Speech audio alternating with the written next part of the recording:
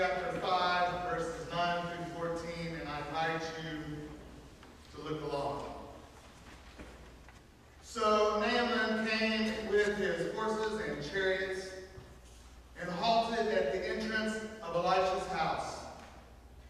Elisha sent a messenger to him, saying, "Go, wash in the Jordan 7 times, and your flesh shall be restored, and you shall be clean."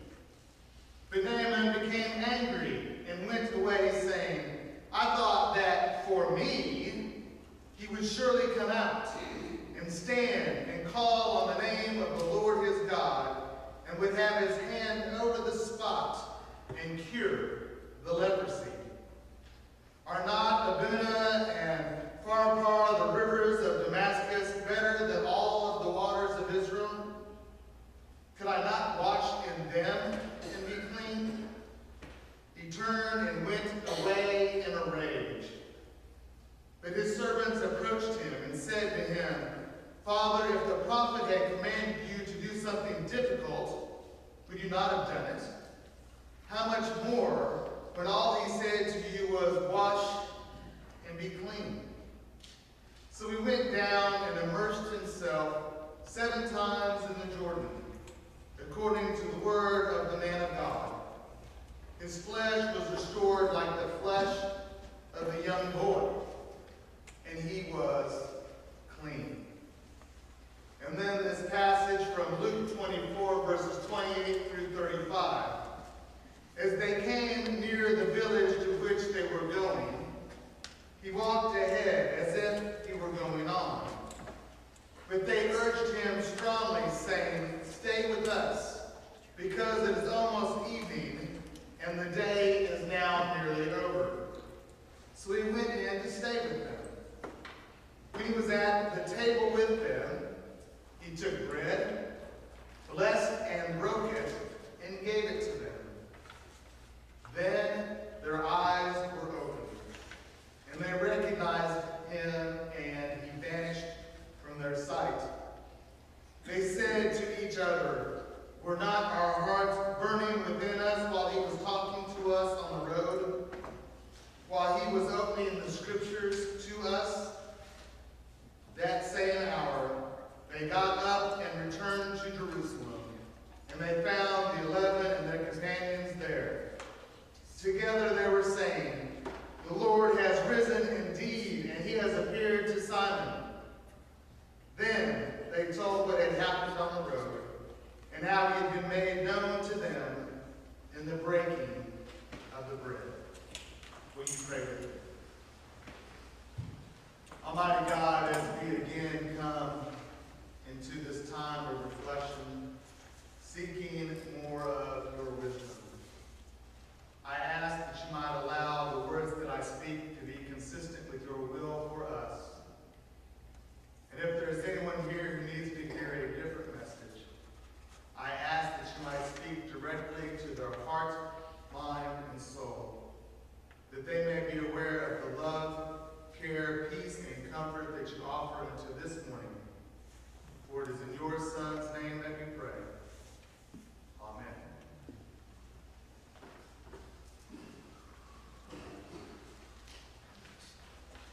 Yesterday afternoon, I had been working out at the YMCA, and I was tired, and I just felt exhausted, so I decided I wouldn't go home and make the normal 4-course meal that I normally make at home for supper. And instead, I called ahead to On the Border to get a takeout order to take home. And so I called ahead, and I got an order of fajitas to go, because nothing says healthy like all that goes with fajitas, right? All those condiments that we love so much, like sour cream and guacamole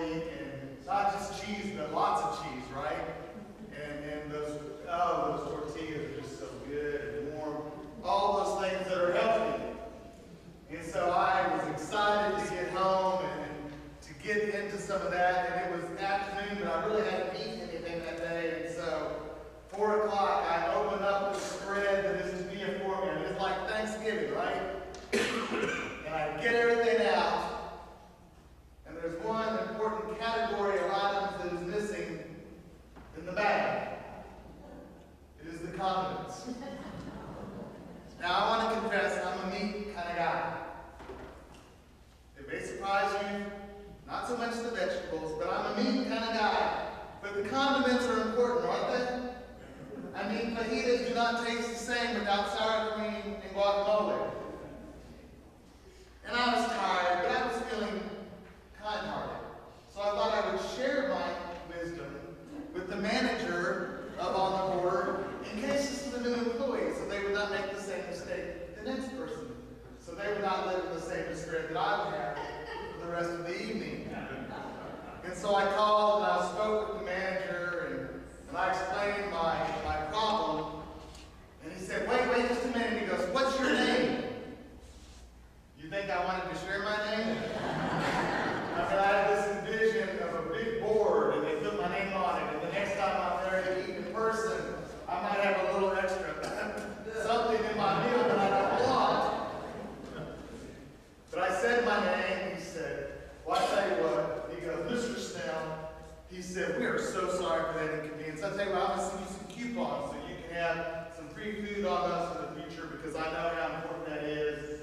And we want to take care of you. So can I have your address? And I very quickly gave him my address.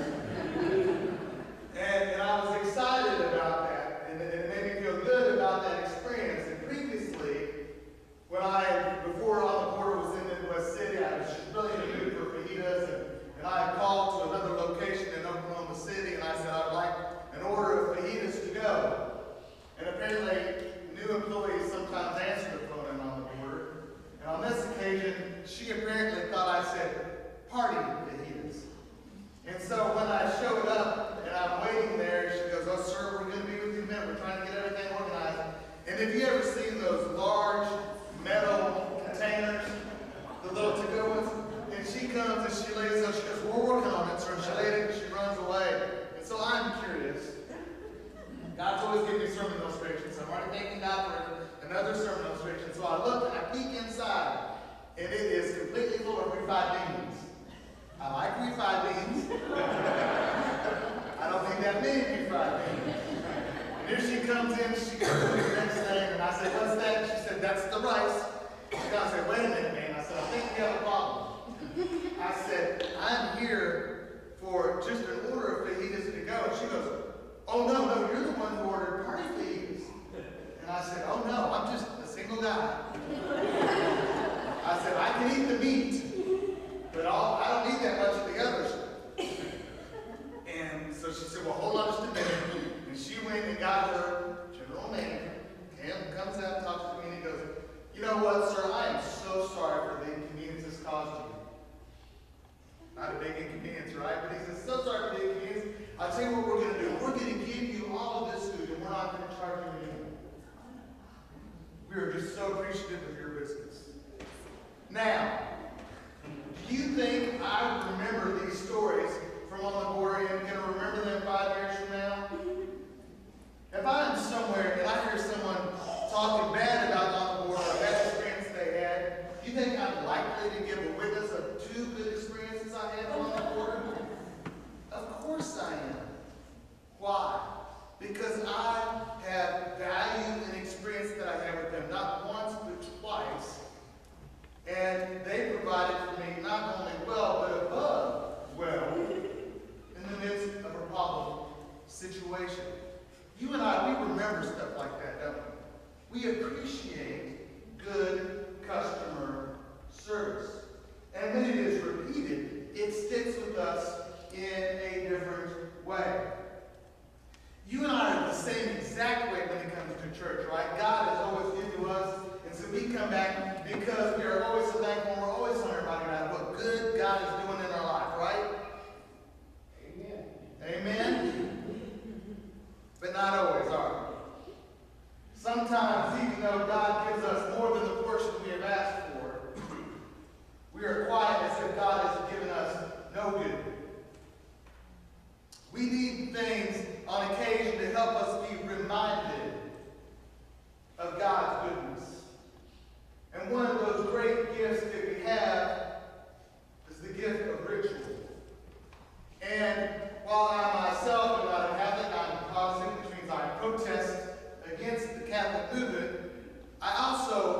recognize and regret that one of the things that the Protestant movement did was throw out a lot of babies with the bathwater.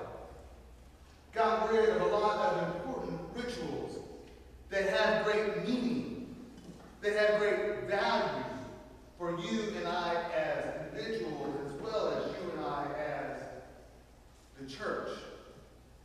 What it means to have rituals, things that help us hold on to the value of our faith. I believe that God calls us and has called us from the beginning to be a people of ritual. Ritual has certain aspects that are important to it. One is repetition. Another is authentic intention of presentation. Will you say that with me so I don't forget it later? Authentic intention of presentation. And then historic remembrance. Those three things are the essence of ritual. And what helps ritual have its grounded foundation? Repetition, authentic intention of presentation, and historical remembrance. And when we have those things, the benefactors of that value are us and God. The ones that benefit from that type of a ritual recognition and importance are us and God. If 20 years ago I started telling Tom I loved him, and Tom told me he loved me, and then today I tell Tom I love him, is it going to mean the same thing to him as it did the first time I told him that 20 years ago? The answer is no. Because the first time I said it, it's different. It's new. Right? There is power in that intentional nature. And if Tom and I have been around each other for 20 years and I tell him every time I see him I love him, it might become stale. It may lose some of its value depending on how I present those words to him. And if I present those words to him when I tell him 20 years down the road that I love him, it is going to have more depth than if it has lost its meaning, because he is going to remember the historical value of that. He is going to remember ways that I have striven to show that to him, and ways that I have received his love back in return. He's going to know that it's not empty. He's going to know that it has meaning. Part of the reason that he's going to know that is because it was repeated, because of the authentic intention of the presentation of that love, and the historical remembrance that it was proven to be true. And therefore, the beneficiaries of that love are going to be Tom and I, right?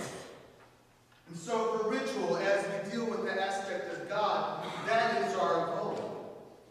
To bring forth that type of a ritual practice within the church in which those things come to fruition, to which we cultivate that type of good fruit. Speaking of fruit, the most obvious thing that we do in the Christian Church Disciples of Christ on a weekly basis is the receiving of the communion elements. There are some church traditions who think we do it too often. And there are others like us who do it on a weekly basis. Now, if you and I come every Sunday and we're like, oh, this is stale, one more week, or, boy, the juice went bad this month, right? We have lost our focus, right? We have lost the intention that we come into that moment with, and how we present ourselves into that opportunity of ritual.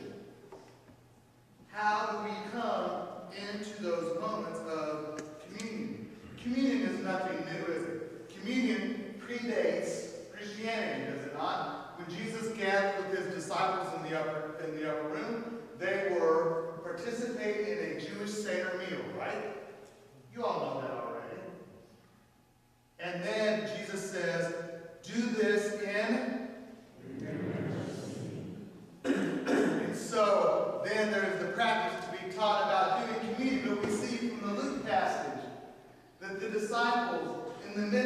their daily living, as we can relate with, even with Jesus present with them, the resurrected Christ in their midst, that they do not understand, even though Jesus is preaching to them to proclaim scriptures.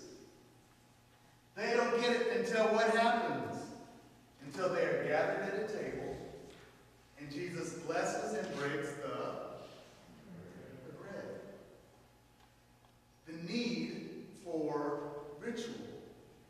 The need for things to come into our lives that stir us, that open our eyes anew, that open our spirits anew, that allow our ears, that allow our souls to receive things in a new way, and allow them to stir within us, to refresh us, to bring about for us renewal.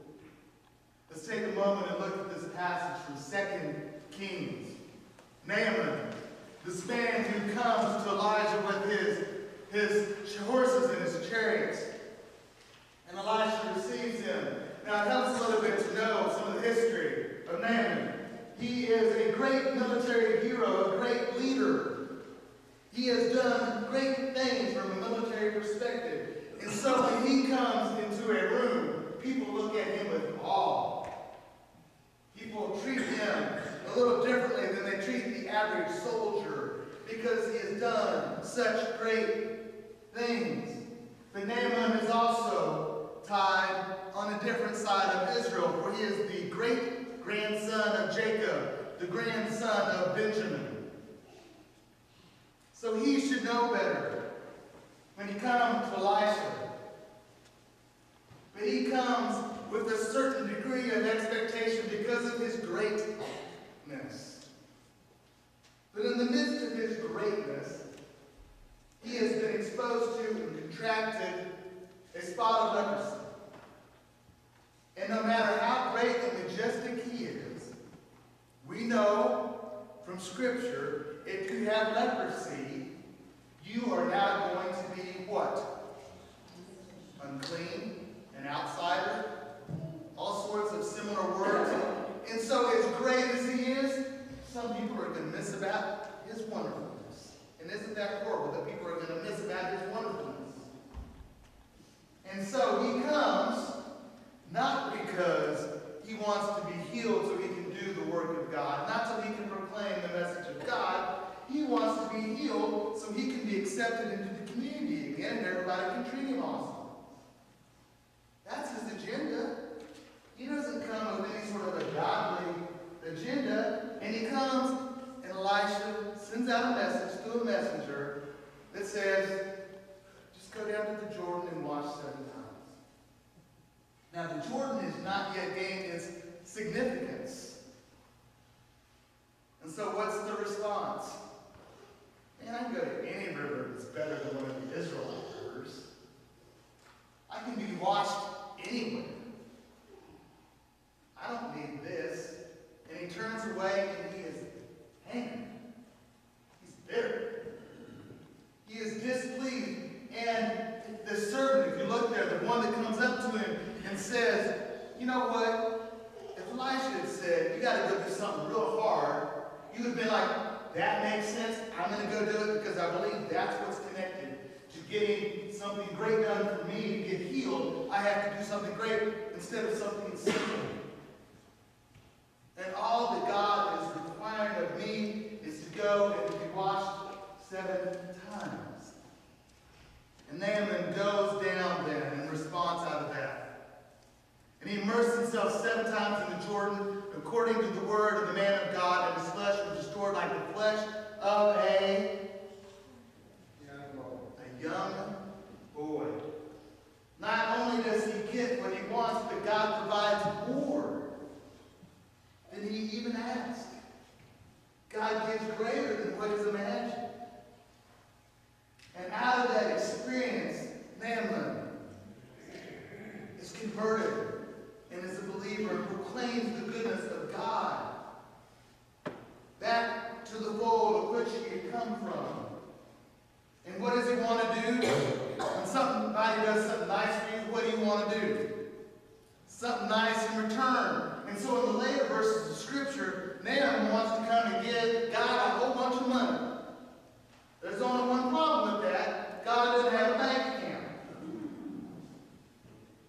So the only thing that Naaman can give back to God for the goodness of what he received is praise and glory.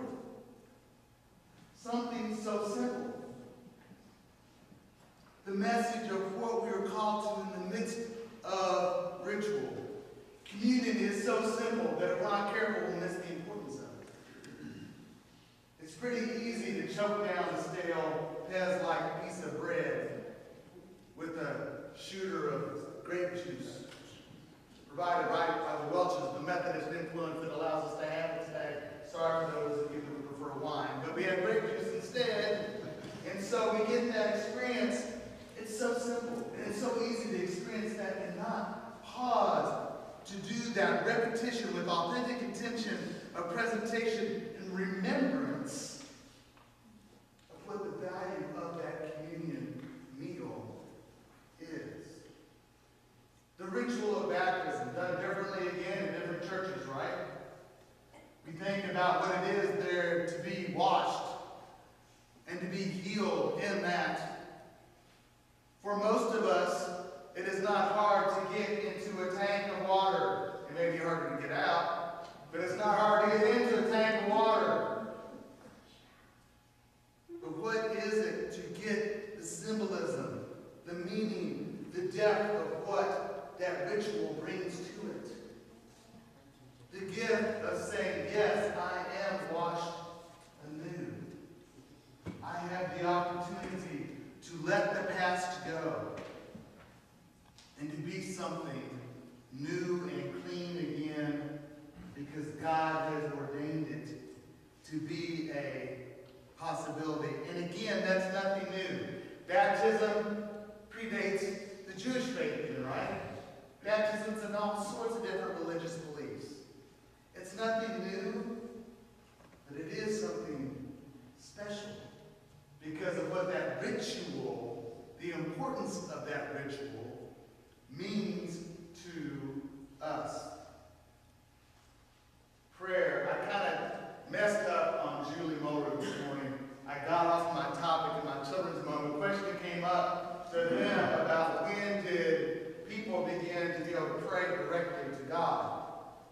And I had this whole idea in my head, and it just went, so it didn't make it. But the ritual of praying to God, now when we do it in a children's moment, now I'm going to disappoint some if you haven't heard this yet, but I wasn't going to say it in the service, but I'm not a big fan of children's moments. Because rarely do they really do anything educational.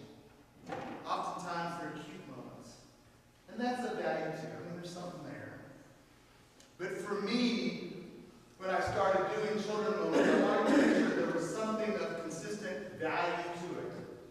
And it's the case with most of us. No original idea, right? I stole from the influence of other ministers that I had been around, and I took ideas I learned from them, and that's where I got the idea of doing a repetition prayer with kids in the children's moment.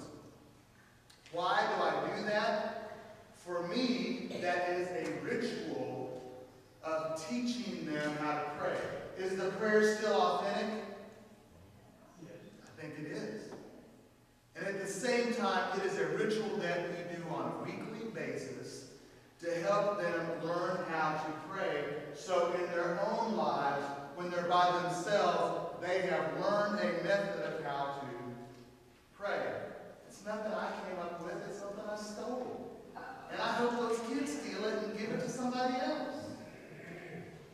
It is a ritual, but it is a ritual that has meaning when we come to it with meaning. When we come to it with a willingness to want to have that carried over so that it carries over to us in our home life, in our communion prayer life, in our other times when we're praying with people as elders, as deacons, as other settings in our life, even if it's a family gathered around a meal, that there is value in that prayer, that it is not an empty procedure that you have to do before you eat, but where it is an opportunity to converse with God. And where did that conversation begin? The same way the Gospel of John starts is the same way that Genesis starts, with 3 words. In the beginning. Because who was the first one to engage in conversation with God? According to the scripture story, Adam. God's plan for God's people from the beginning was ritual. The repetition of practices done with an intentional nature, where then people could look back on God's historical works in the way that God was consistent, and the ways that God proved to be faithful. One of the things that I'm glad that Tommy sang this last Sunday. He sang "Touch Me" as a part of a song with another song, and I don't even remember what it was. But he sang 2 songs blended into one, and he started with "He Touched Me," and "He Touched Me" is a song that we often in the church world don't sing anymore because it makes us uncomfortable, because someone might be offended. And you know what? That is valid. It is shameful that it is valid, but it is valid. But touch is so important in the church. Even in the passing of the peace, I only roll my eyes a little bit. Even in the passing of the peace, when we give a handshake, or we give a hug, or even if it's a smile that we share, we recognize that might be the only physical contact that person has for the rest of that week. That might be the one ritual that they look forward to most in the Sunday morning service. Now, I hope communion is ultimately that, but the need that we have for someone to give us affirmation that they care about us, that they want us to be in a place of peace, that they love us enough that they will reach out and touch us, that we are not untouchable. What it is to think about those services that we have on a Maundy Thursday or an Ash Wednesday, when there's an opportunity to come and to have an elder pray over you. Some of the most powerful experiences that I've had in my life is not when I prayed over someone, but when someone has laid hands and prayed over me. Some of you all have heard me share the story when I left Arkansas. I was attending on Monday nights actually a Methodist church that had a predominant number of homeless people that were in it. And I did not realize they were going to do it my last night there on Monday night. They came and they laid hands on me for my ministry after I left Arkansas. I had homeless people laying their hands on me, praying over my ministry.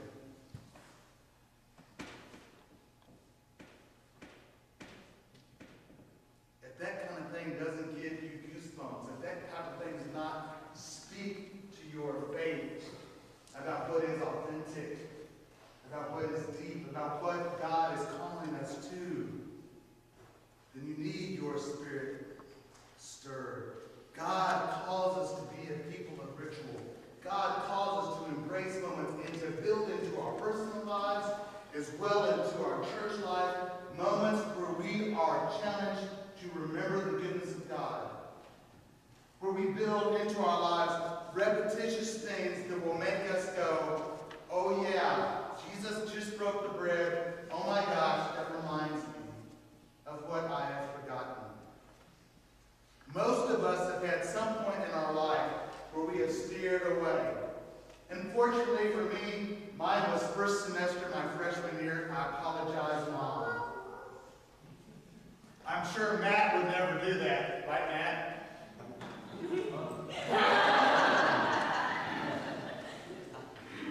Most of us have had moments where our faith became less of a priority for us. And for me, I am thankful for those rituals in my life that call me back to center. That yes, acknowledge my humanness, that yes, acknowledge my brokenness, yes, that acknowledge that I'm going to mess it up again, but still that ritual that reminds me that God has created me, God has chosen covenant with me, God has called me into moments of remembrance. As God has blessed us with those types